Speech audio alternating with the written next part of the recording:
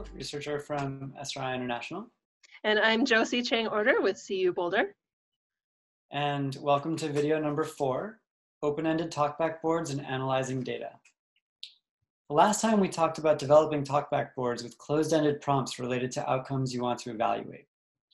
Today we'll look at what the data from one talkback board might show you, how you might want to follow up with it, and also talk about open-ended talkback boards. You may remember from the last video, from Mo's talkback board of next time I want to, the first thing we see is that there were only 4 people who said this was a one-time experience, which is a really good indicator. Most people want to come back. Those people mostly want to keep doing the same thing or trying something completely different. This is also good. It tells us that they see the studio as a place to keep messing around with their current interests and as a place to discover new interests. 4 people want to do something similar, but a bit harder. These 4 people are really trying to level up their skills. So from this data, we'd want to follow up and find out what other kinds of activities participants would like to see at the studio. One way to do that would be simply to ask that as an open-ended question, to be answered with a sticky note or written on the talkback board itself. Our library partners have also developed open-ended talkback boards as sentence starters. While questions are great, these sentence starters encourage participants to fill in the blank in ways that focus on a particular outcome. For example, you can see some of these prompts from Mark at the Los Angeles Public Library will help with future program development. Today I learned this project was fun because, this project was hard because, and then the last one is a very open-ended question of anything else you'd like to say. So from here you can see Mark is interested in understanding, did participants actually learn anything from the project today?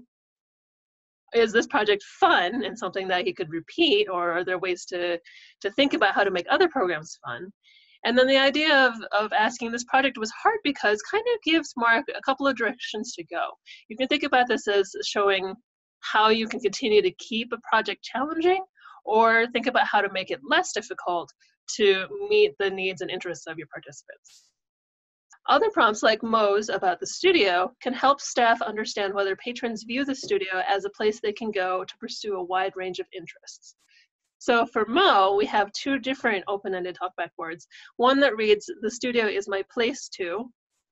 The other talkback board says, I will come to the studio again because. The prompt, the studio is my place to, not only tells Mo about the kinds of things patrons see themselves as able to come and do in this particular makerspace, but also gives Mo an understanding of whether or not patrons feel like they belong at the studio. You can use closed-ended and open-ended prompts in combination on a talkback board. With Mo's next time I want to prompt of try something completely different, you might add a question in there to say, like what, basically, asking people to fill in the kinds of things that they're hoping to do in the studio in the future. In the next video, we'll talk about using the data that has been collected. We will describe how to plan an implementation cycle. That is, how to think about setting up where you put your talkback board, when you're going to check back in with your team about what you've learned, and how you might move forward with that in your program or space based upon the data that was collected.